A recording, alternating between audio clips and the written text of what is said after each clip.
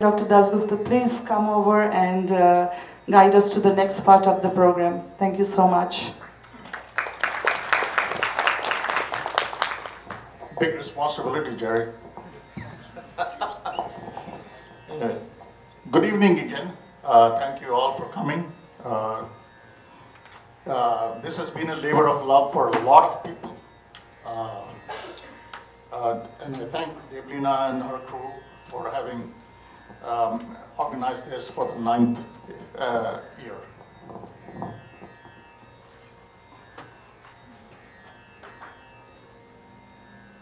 Today is really a great day.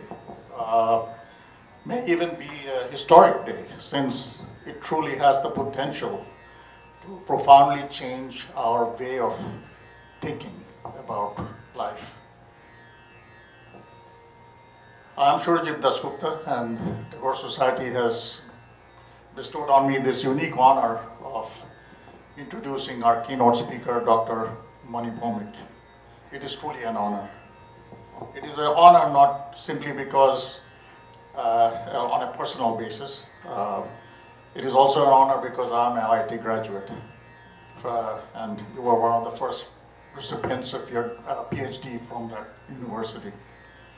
It is also an honor as an ex-member of Tagore Society, because I don't think that this could be a more appropriate way to exemplify what Tagore Society stands for.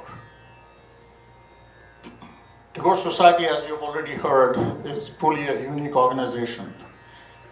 It is not a cultural organization, not a charity organization, nor religious, nor political.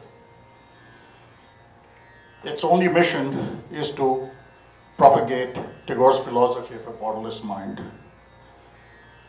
That's it. However, perhaps better than anybody else, Tagore represents the cream of our ancient truths from the Vedas. In fact, the ultimate distillation of all those truths. That there is an eminent, borderless, all-pervading, unifying spirit or consciousness that binds us all. Tagore's songs, poems, writings so vividly and effortlessly pervades these truths. It is probably why they continue to live in our hearts and minds. It is in this context that the presence of Dr. Bhaumik in our midst today is so important and relevant, and almost a seminal event for our society. Dr. Bhaumik rose from the most abject of poverty in rural Bengal, to the pinnacle of scientific and personal achievements in the US. His invention of the Excimer laser technology is at the root of so many benefits that we enjoy today without even realizing it. Just as I talk, 2 of my immediate family members have just underwent laser retina surgery in the last 1 week, all thanks to the wonders of that technology. Dr. Bhaumik's achievements have garnered him many accolades and honors, and I don't think it'll be I can do justice reciting all those things, and as well as a spot in the TV show Lifestyles of the Rich and Famous. The Indian government conferred on him the Padma Shri award in 2011. Really, his life could be the stuff of an inspiring movie if somebody took on that as a project. But it is not his scientific and professional achievements that we want to talk or hear about today, but his own search for the all-pervading, unifying spirit, the Brahman of the Vedas as he calls it, the common source or the primary field, as is written in his book. In fact, a search for the grand unification, in fact I can say it's a search for the grand unification of science and spirituality, which was also at the core of Tagore's world vision, which Tagore Society is seeking to propagate. Dr. Bhaumik has brilliantly elucidated this coming convergence in his book, codenamed God, which is outside for your pleasure. Tagore talked about the concept of a Vishwa Mahamanav, a truly great human. Today we have amongst us one such great human. So without much ado, Dr. Bhaumik.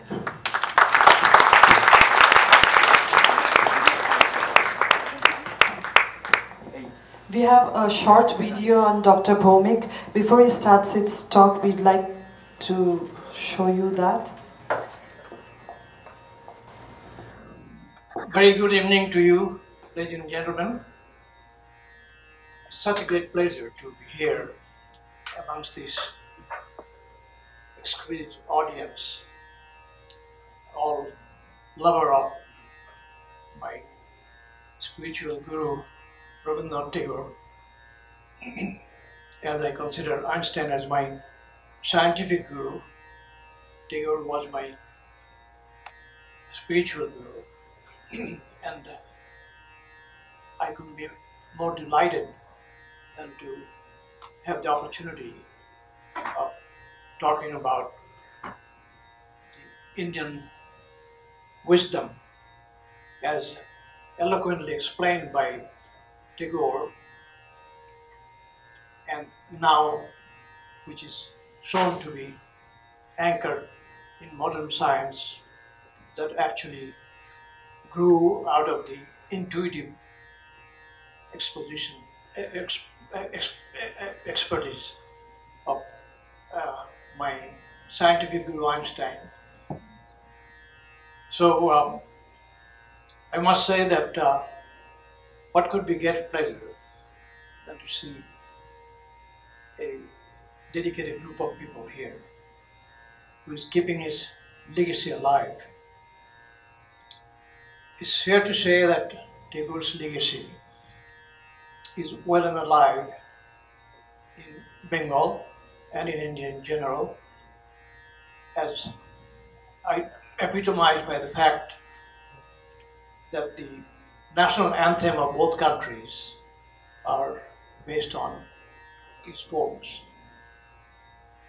But unfortunately, his legacy is become diminished in other countries.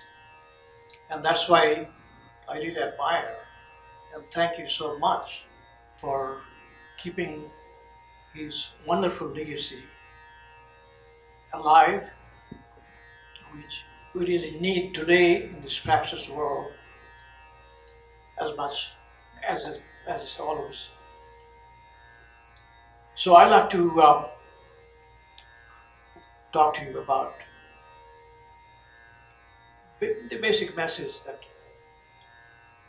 Tagore distilled from the age-old wisdom of India in his eloquent poems and all the works that was recited by other people.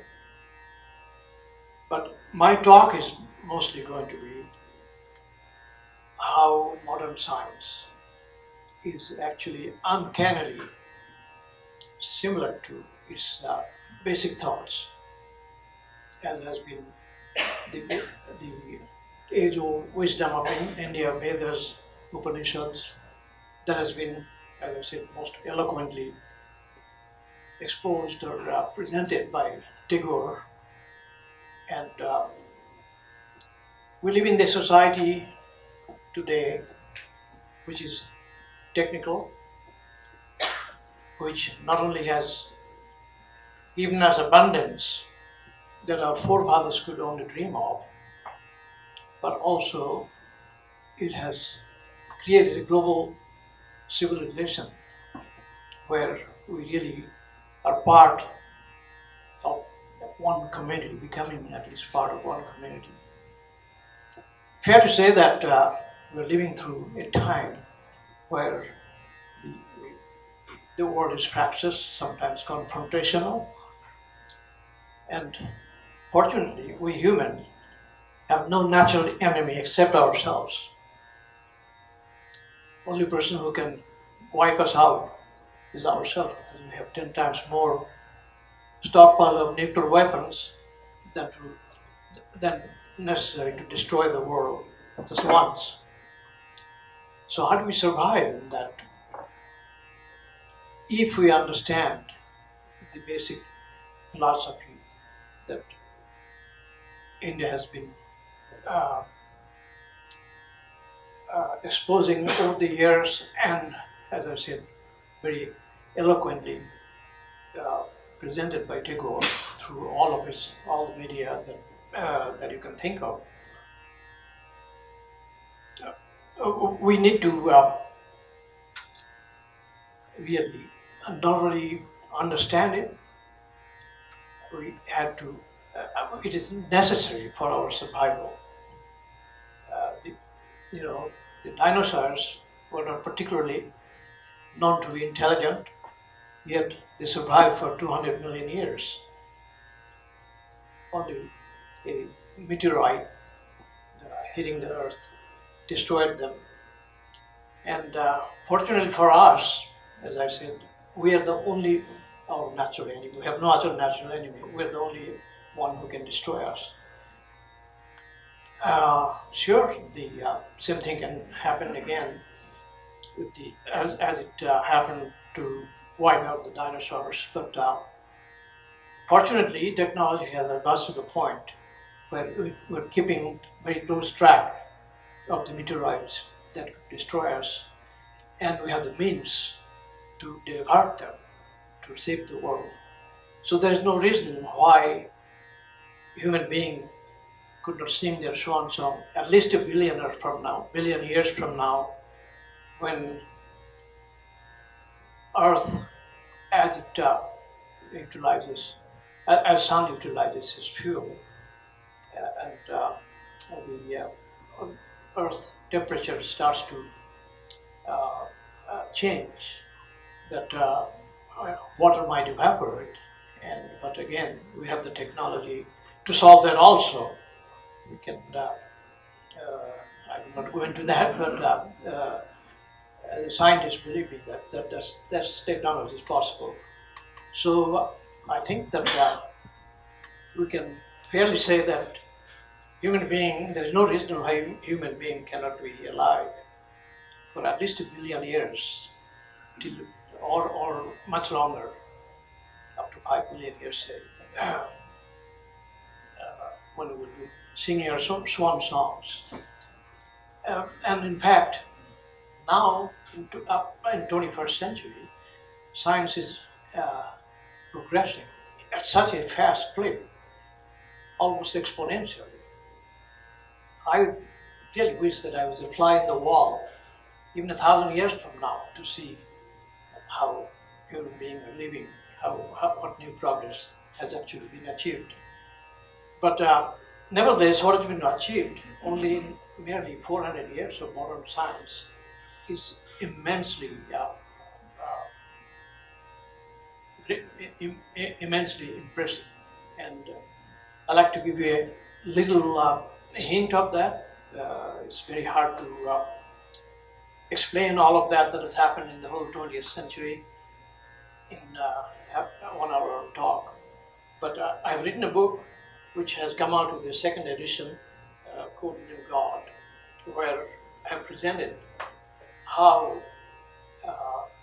the basic thoughts of oneness, from which everything comes from, that has been at the center of all spiritual traditions, as well as our Vedic and Upanishad has been talking about. And now, as I mentioned, it's really truly anchored in science. So, if those of you who are interested, you can have a copy of the 2nd edition of the book that just came out. I'm not really trying to sell my book to you, but I think that if you are truly interested, it would be worthwhile looking at it.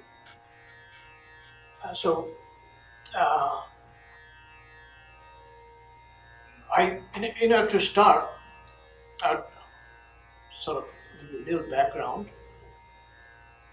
We humans have been around here, our hominid species, Homo habilis, actually lived for about 2.5 million years ago, and the modern humans started to evolve about 100,000 years or so ago. But At the very beginning, we're all nomadic,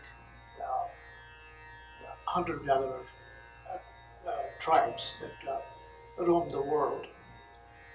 Eventually settling down in the fertile river valleys of the earth in temperate zones like Nile Valley in Egypt, the Tigris-Euphrates valleys in Babylonia, which became the Mesopotamian Empire, and the Indus Valley, where we belong, and the Ural River valleys in China and so forth. After they invented agriculture, domesticated animal, and farming, eventually society grew from that into modern day society. But about 5,000 years ago, society was advanced enough to start thinking about some of the questions that still haunt, not haunts us, but actually still we're seeking answers to. And like questions like, why are we here? Who or what or something brought us here? What is the purpose? Is there any purpose? And what might be the future? Of course, we do not have answers to all of the questions, but at least we have some answers, good answers to some of the questions, and we're still looking. And I'd like to present to you what we know so far and what has been gleaned through contemplations and meditations throughout the ages, being about 5,000 years ago, when it started in Egypt, Mesopotamia, in Indus Valley, Ural River valleys, and so forth. But one thing we know that all of those civilizations have come and gone. They lived for 3,000 years. They really had a continuing dynasty, and then got wiped out with the invasions coming from first Greece and the Roman, Muslim Empire, and so forth. And China developed their own philosophy eventually. They were attracted to Buddhism, and now that has even changed. They've become, socialist, and they are repudiating all of their ancestral thoughts. But India is the only country that you can think of that had a continuous strain of thoughts and civilization for 5,000 years. I do not know of any other country that has really had that fortunate circumstance that India had. Sure, during that time, thoughts have changed and evolved, but finally, during the Vedic time and the Vedanta time, the Upanishads, thoughts matured, and then it came to the conclusion that behind all of this creation, there is one entity that they call Brahma. Everything else is manifestation of Brahma. In Sanskrit, there is one word. Those of you who are not familiar, I guess you have to take my word for it. Sarvam Khalidam Brahma means Brahma, the one source, exists always intertwined with everything else that exists in this universe, including us. It also said, Aham Brahmasmi, I am Brahma. Essentially, since we are different parts of Brahma. Tattvamasi, so are you. So you and I and everything else that exists in this universe are essentially different manifestations of one entity that we call Brahma. And everything changes because manifestation of Brahma is, of course, the universe is all about. Manifestation by its nature has to change. So, apart from Brahma, change is the only permanent thing, essentially, in terms of manifestation. But while everything is changing, Brahma, that is at the core of everything, the one source, is unchanged. Has not changed since almost the beginning of time. And these were the thoughts that has guided the people who had the privilege of living in the continent, that subcontinent, so to speak, that we call India. But it has gone through many explanations because when it started, there was no writing. Basically, it was handed down from wise men to wise men through Shruti, through verbiage. Eventually got into writing, of course. But the essence of it has been explained and explicated by many talented people in the olden time. In the recent time, the one person that really has understood it very deeply and through, again, merely contemplation and meditation and thinking, came to the realization that oneness was Tagore himself. He has been able to explain it in all the way of our expression, essays, dramas, music, poems, and whatever you can think of. He has really explained them so that how the oneness of Brahma exists, always being intertwined with you, me, and everything else that exists. And in the sense, we are really all connected. How would we not be? But these are all contemplation, and that came from purely mental thoughts. But today we live in a scientific society, and we have a natural belief in the way of method of science. So when science actually backs it up on its anchors, the thoughts, then we really accept them to be true.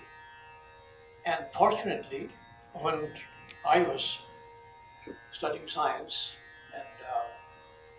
and I was privileged to have my graduate studies with the eminent scientist S.N. Bose, whose name is famous for boson particles and the Bose-Einstein statistics. He was, of course, a theoretician and personal mentor, and got my knack for science or devotion, or almost now some sort of a deep absorption into science through his leadership, through his mentorship. And so, as you have seen from the little video, that I was born in a very, very primitive, poor society, where life was nothing more than what it was about almost 3,000-4,000 years ago. Nothing much had changed. The order of the day was superstition, blind faith, fear, not to speak of hunger and poverty. So as a child, that's how I developed. But today, I have my mindset geared to 21st century, as all of you in this room are. What made me transform from that is really my understanding of science and understanding our place in this universe and what answers we have to these perennial questions that I posed to you at the very beginning. So most of my talk would be trying to get you to in tune with that thinking. Although for people who are not really going through science, it's a little bit hard for them because it really requires a paradigm shift in our thinking, because our daily world is something that we of course we live in, and we are geared, and we are born, we're raised to live through it. That's why it becomes a little difficult to perceive the reality. Our sense perception that allows us to survive only is so limited compared to the vast subject and the area that science actually engaged in. It's really mind-boggling. For example, in this room, it's full of air. We're breathing it. Without that, we cannot survive. Yet, you cannot really see them. You cannot touch. You can feel them when there's a breeze. There's also gravity, for example, which is beating you down on your seat. You don't feel that. You don't, only when you try to stand up that you happen to feel it. But so it's just to give you two examples. There is so much that we deal in science that is beyond our usual perception. That at the first thought, it becomes very hard to really get it used to the intricacies and the belief that. But us scientists who are trained in that, we find it so fascinating that it's almost all absorbing. And I have realized the basic science all come from theoretical physics. Intuition. Human intuition is something that is really paramount importance in developing our understanding of nature, understanding of who we are. And but of course, intuition can be right, it could be wrong, but the gold standard of which intuition is correct is given by experimental science. But nevertheless, it does start with theoretical physics. And as Professor Dirac, one of the exponents of quantum physics, said that everything, chemistry, biology, and everything else, can be explained in terms of physics. It happens to be really true. And so this is why I spent, I'm not a tech billionaire, but I came to UCLA with $3 in my pocket, and I never thought I would even survive. But this is a great country for people who live here and people who has come to live here. Probably, in spite of all its troubles and travesties, some of the best countries in the world. And I think all of us here appreciate that very much, in spite of all the problems that we sometimes experience. But So when I came to academia, obviously I wanted to pursue science, but I realized that staying in academia did not get rid of my poverty.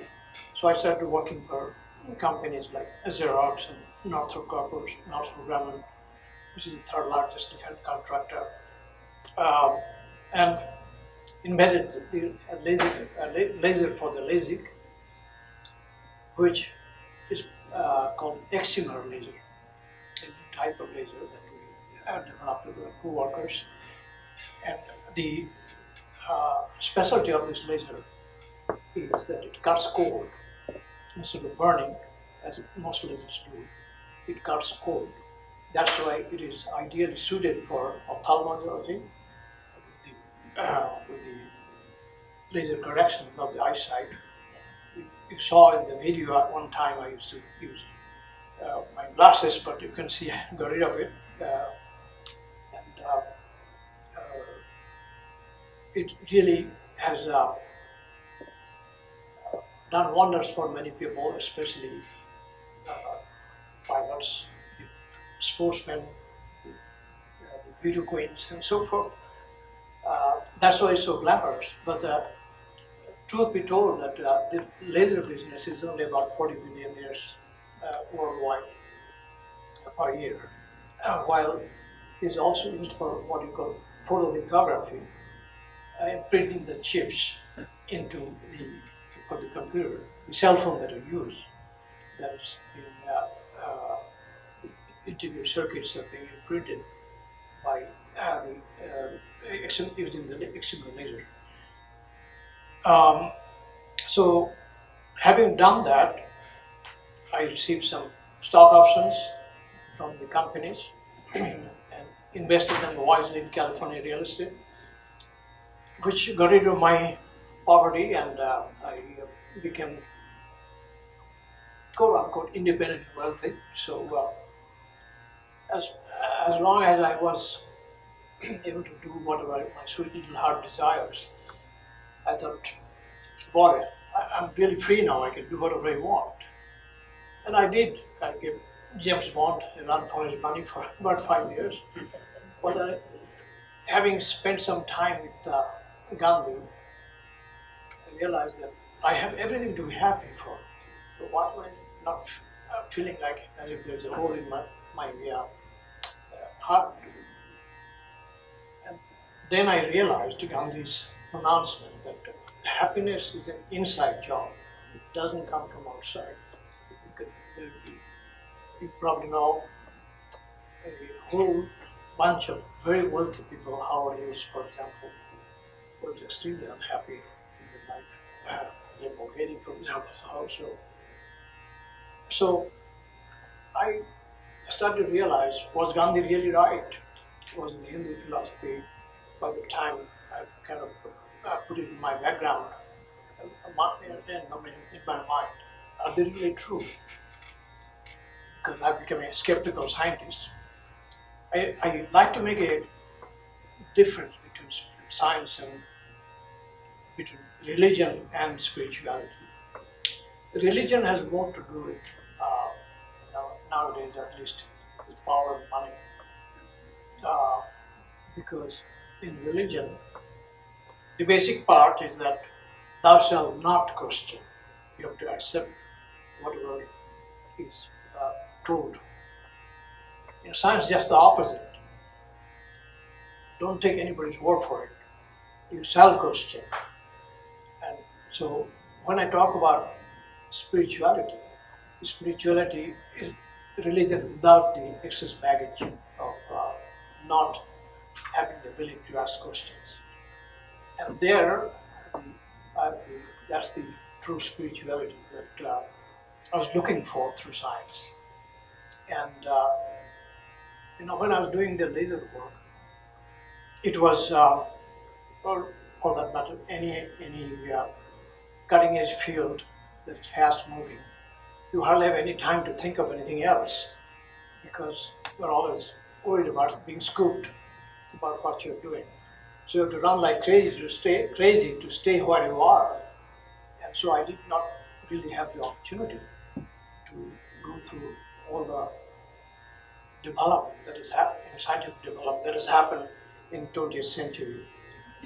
And after I had the freedom to do what I wanted to do, I delved into it.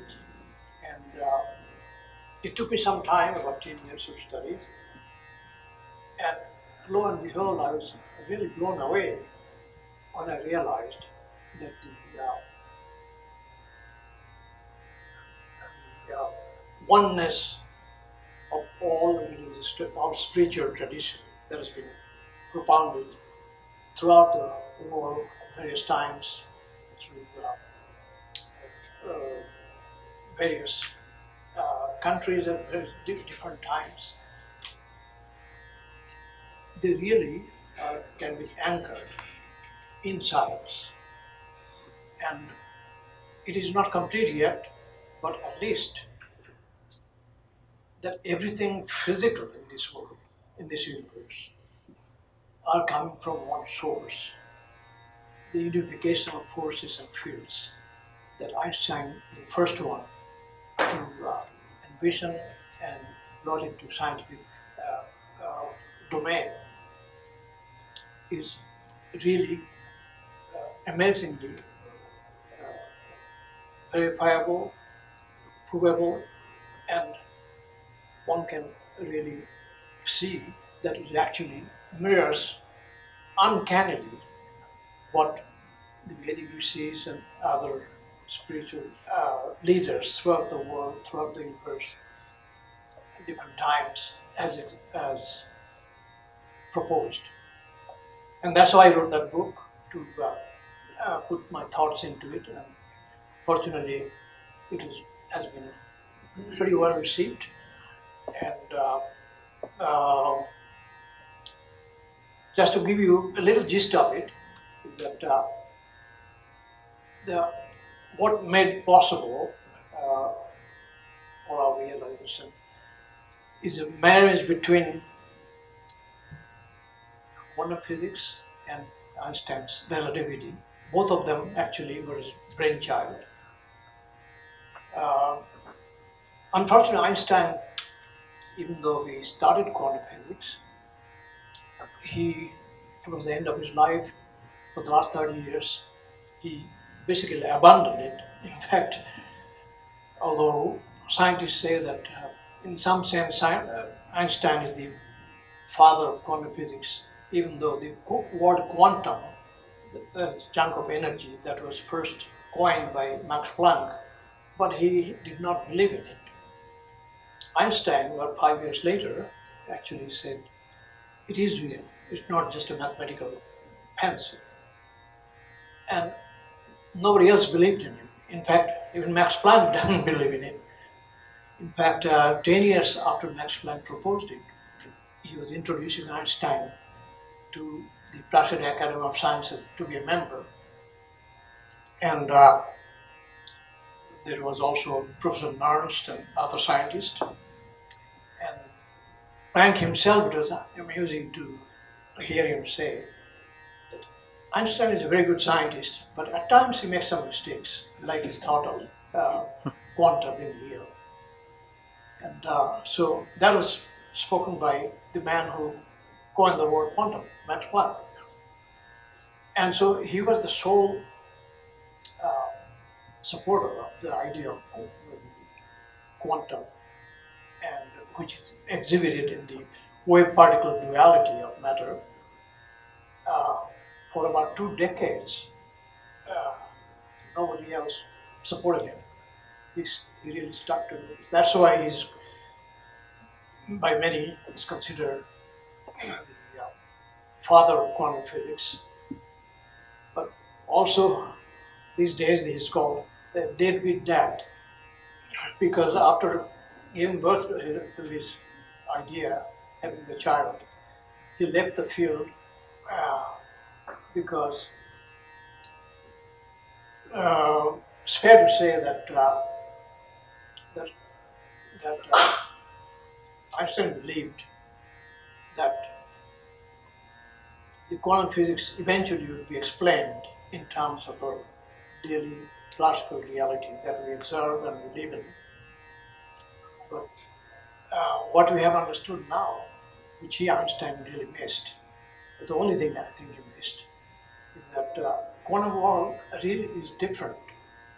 It's full of liveliness, and somehow the transitions that underpinning reality transitions into our daily classical reality.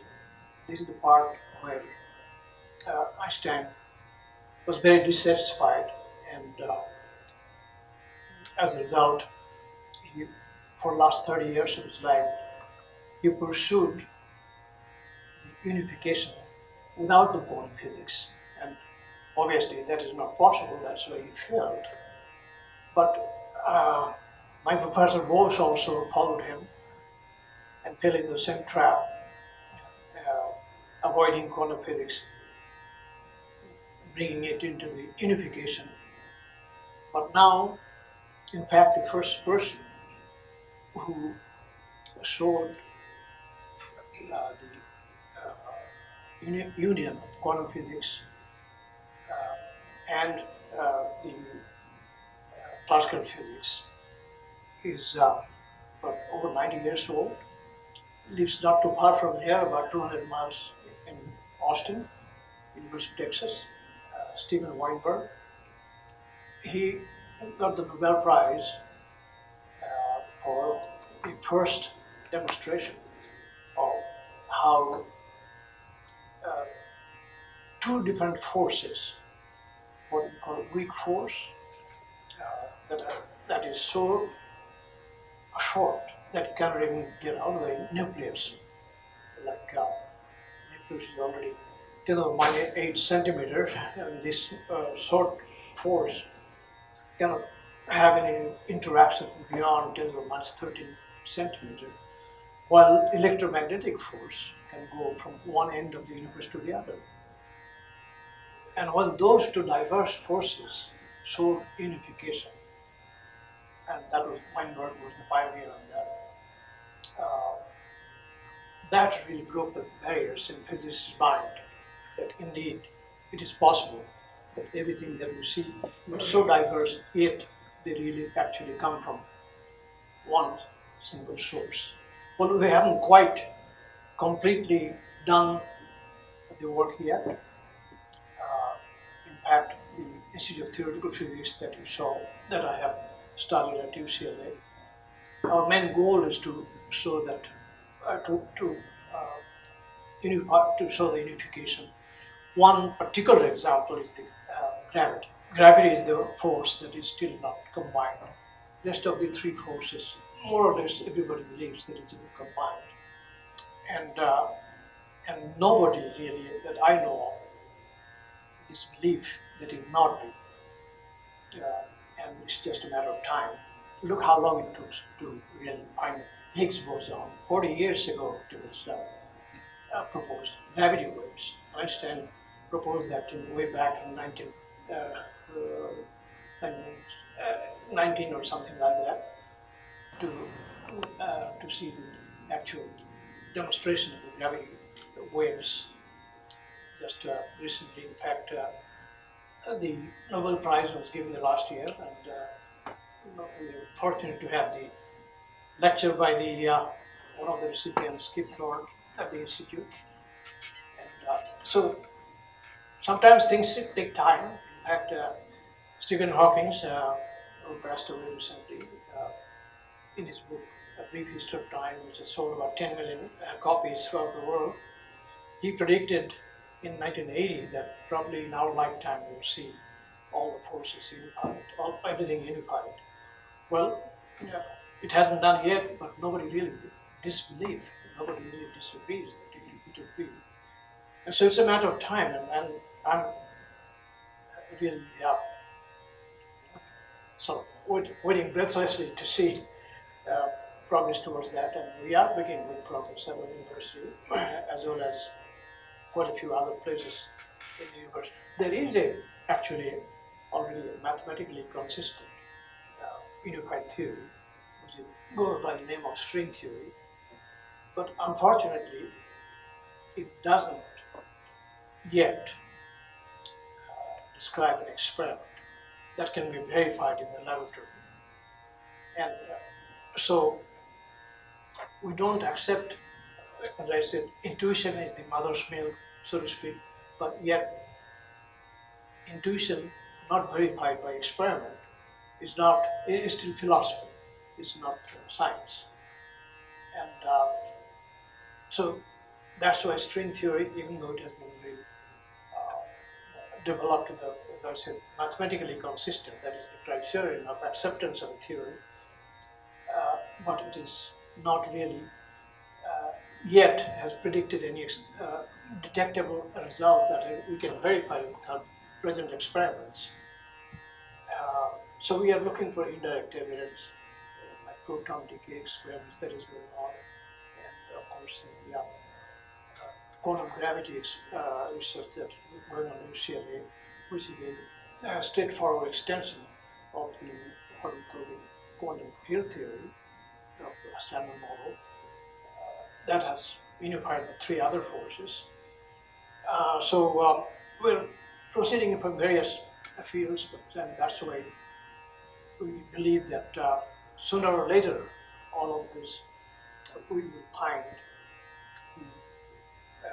that everything that exists really are all coming from one source. Right now we know that for every particle there is underlying quantum field. For electron, for example, there is underlying electron field. Photon has underlying electromagnetic field. And so everything that exists has a quantum field. Some of them have been united, some of them are still not. But I think we're well on our way towards proving that everything is coming from one single source, at least everything physical that exists. Now that brings us to the point, what about consciousness? Well, one of the aspects of Brahma is that Brahma is not only one, but is also consciousness. Now consciousness is to be really the physicist's closet, so to speak. It is not a polite conversation, topic of polite conversation up until 1960s actually. In fact, they say that the hippies actually have saved consciousness. But actually, Sir Roger Penrose, who is one of the most famous living physicists, like Stephen Weinberg, wrote two seminal books, Emperor's New Mind, Shadows of Mind, where he gave modern theoretical explanation how consciousness could arise. It is an ongoing subject. There's a lot has been done in terms of those of you are physicians probably know that how our brain works, how consciousness can change the brain. Brain has plasticity, neuroplasticity. Brain can change itself, and this is what goes back to the old ideas of the meditation to cure yourself, and which is becoming more or less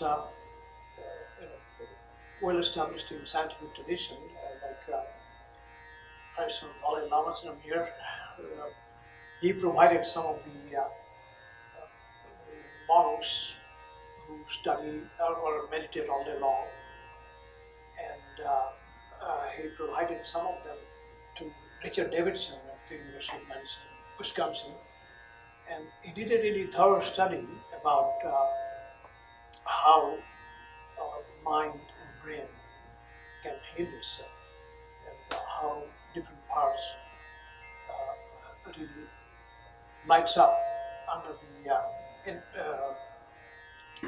proper instrument, NMR, magnetic resonance, to show that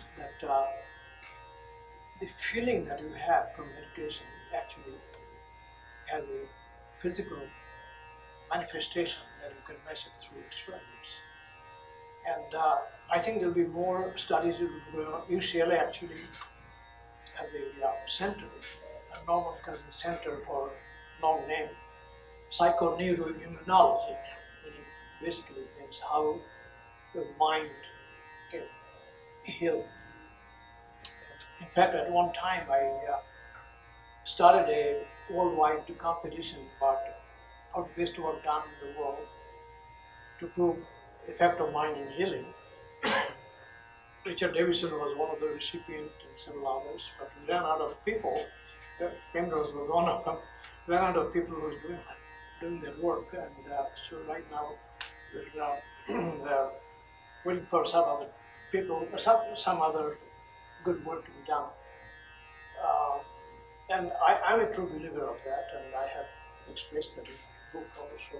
And I not only have the, I would say, a deep understanding of quantum physics, which I'm still very engrossed in research, and hopefully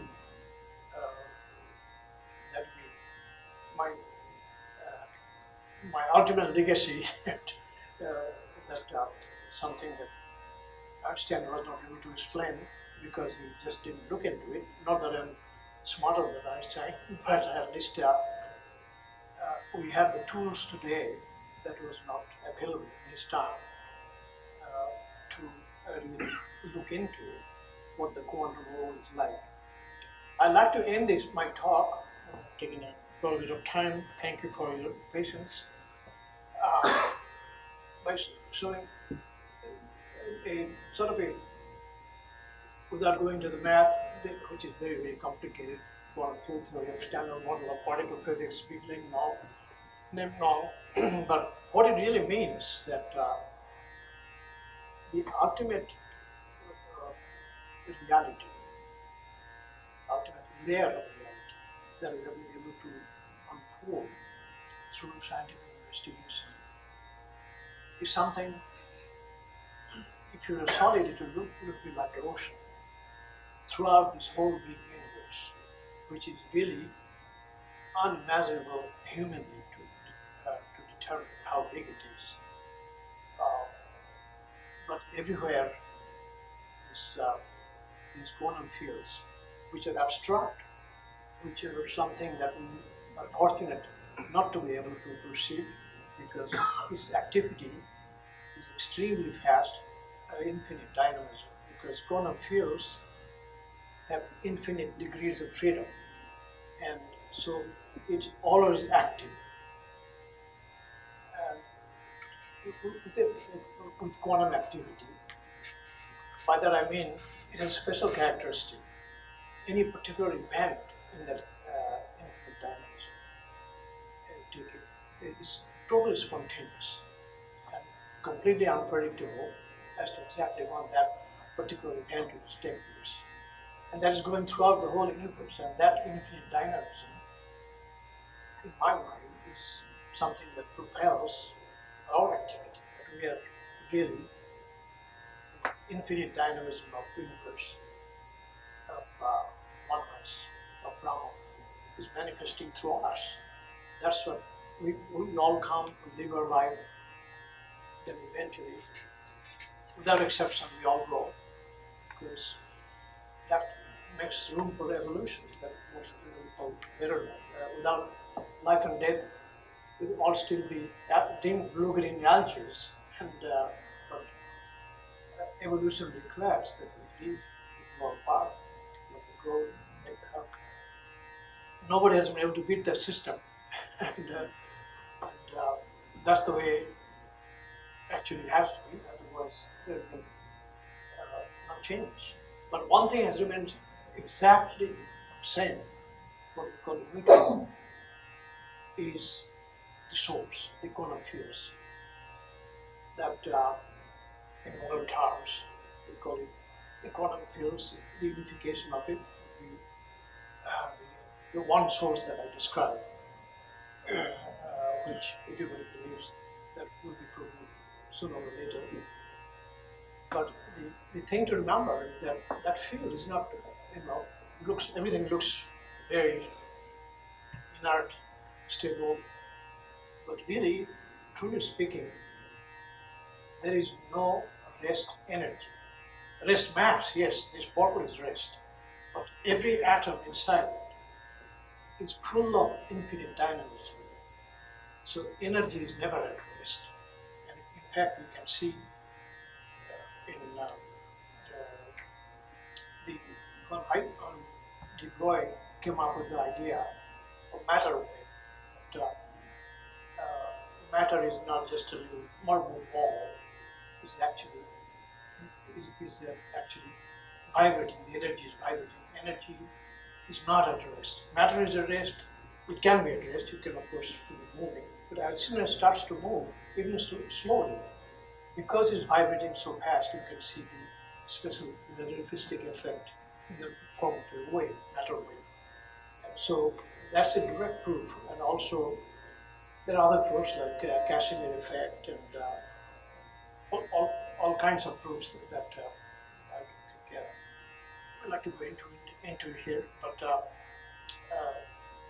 that infinite activity of nature, infinite dynamism of the nature is really something anybody who wants to prove it to themselves, it's not too difficult to do that. And I believe that that's what we're here for, to manifest the infinite dynamism. Einstein said one thing, that we come here for a short time and we go not knowing why we're here, but we manage to divine the purpose for which we feel we're living. And from the scientist's viewpoint, that's what we feel, that we are really manifesting the dynamism that is inherent in the universe through us, through our activity, through our life, and is going to better and better to can you imagine it 100 years ago, things were so different, we didn't understand much. But today, at this group of people at different universities, like Institute of Advanced Studies, UCLA, Berkeley, here in Austin, a group of people understand that we are really nothing but manifestation of that ultimate reality, ultimate layer that we have been able to uncover so far. The science is never ending. It's it probably, because it doesn't make room for gravity here and dark matter, energy, for example. But no matter what comes up later on, what we know today is not going to be overthrown. Like when Newton came up with his theories, it rained for 200 years, and we still use it for designing a rocket ship, cars and machineries. But when you go to higher gravity or faster speed, then you have to modify with Einstein's theory. So whatever comes up beyond what we have been able to explore so far, what we call the ultimate reality, is eventually will be has to be modified by something that would make room for some of the things that has not been modified yet. But it should not be thrown out, just like Newton's laws is never thrown out, it has to be expanded.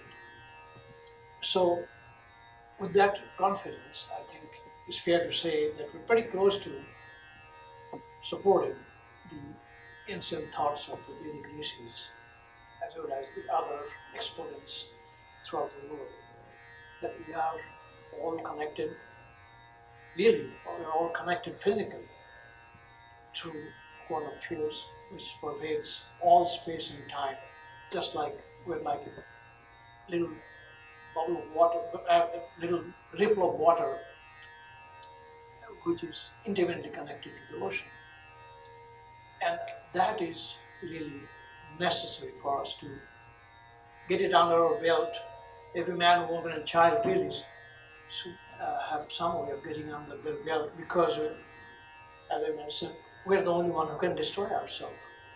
And to avoid that and to improve our quality of life. And as I've said, not only improve our quality of life, it has changed my life in terms of my outlook. We know that brain's neuroplasticity changes itself, and I'm not what I am today when I was a child. What has changed? This idea of sort of getting under my belt, the idea of what science has come up with, that has helped me, and I think it will eventually help all of humanity. And may we sing our swan song billions of years from now. In the meantime, it is really giving us abundance, as I said, our forefathers could only imagine. Life expectancy has doubled in the last 100 years, and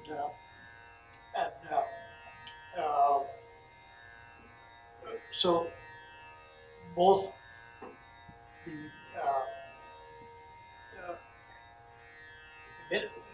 the eternal song of India and other places, now verified by science, and will help us in our life, leading a good life through billions of years, I should say.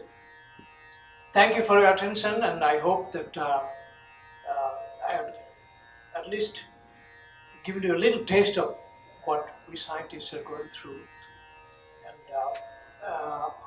also at the same time, those who are actually practicing to realize this oneness through meditation as it's been done throughout the ages. This will be helpful for all of us. Thank you so much. Thank you.